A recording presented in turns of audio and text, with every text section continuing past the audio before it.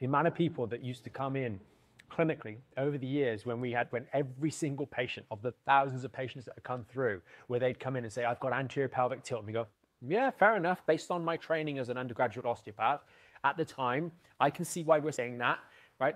It looks like you have to the contrary, and you start to realize you can only do this so many times and have that realization before you start going, physical exams suck.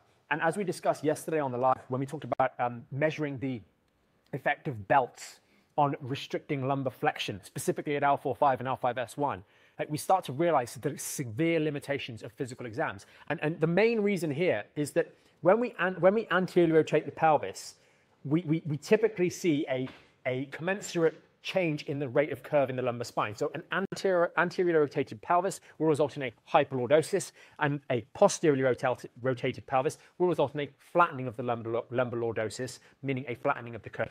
The L5-S1 disc is a little bit of a wedge shape compared to the others because it's supposed to accommodate that angle, that slope that it's supposed to sit on for effective, normal, healthy alignment. When we do have too much of a slope, it does create a lot of shear, right? And the disc is designed to compress, not deal with that shear. So it doesn't like a true anterior rotation. And the reason I say it's misguided is not to be disparaging. You don't know what you don't know. But they are taught at university, as I was taught as an undergraduate osteopath, that you can make those observations, but they are so poor and so inaccurate, and it's only having that humbling experience of seeing literally thousands and thousands of patients with physical exams and their load-bearing imaging, where we measure these things to the degree that you start to realize there are lots of illusions. But one of the reasons is the position of the engagement of the abdominal cavity, right? The engagement of the abdominal muscles is completely independent of the position of the pelvis and the position of the lumbar spine. Now, in this position, you might say, oh, I've got anterior pelvic tilt because my tummy's sticking out. But if I engage my midsection, now it is not sticking out. So we're best off leaving alignmental issues alone unless we've had specific measurements. Lie on your back, on the bed or on the floor, and do the core engagement. Okay, now try the next step up, just lifting one leg. I repeat, that you can do, not what you can't do, and then progress on from there.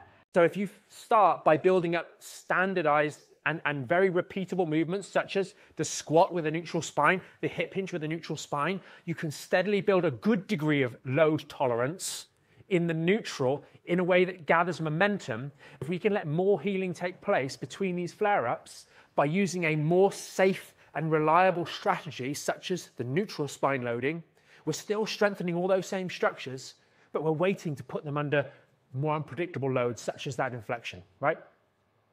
Your focus should be on the rehab, because you guys all have the same fundamental problems.